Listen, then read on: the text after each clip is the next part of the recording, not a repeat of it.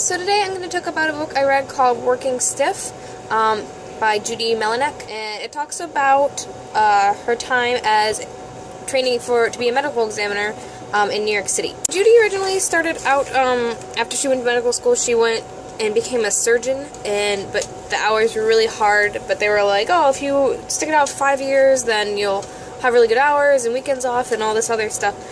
So she tried to stick it out, but she was working like 36-hour-long shifts, and one day she passed out, and instead of like giving her time to recuperate, they were kind of mean and were like, well, get back to work, and you're just tired. And so she decided to go into pathology and become a medical examiner because she liked studying pathology in school and the pathology labs. And for those of you who don't know, a medical examiner is someone that does autopsies, determines like cause of death and stuff like that.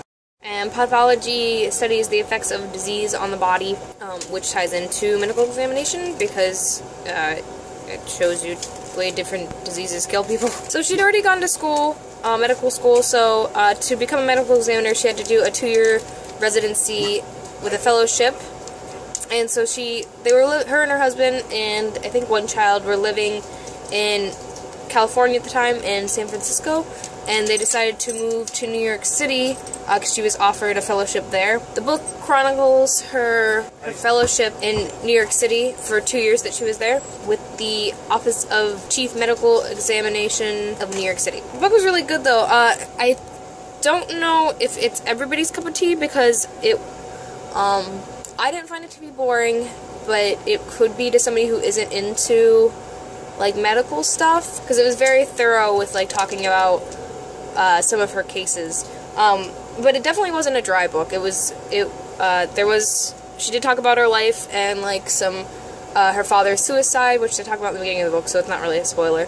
And that's kind of what made her want to become a medical examiner, I think. What I thought was really interesting too was part of the book, she talks about how she was in New York City for 9/11 and how her team actually had to help identify bodies from 9/11, and that was probably one of my favorite parts of the book.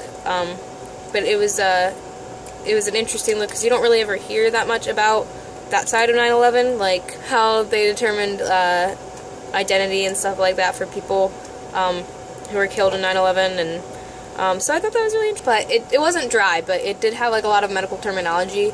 So I don't know if I'd recommend it to everybody, but I thought it was really good.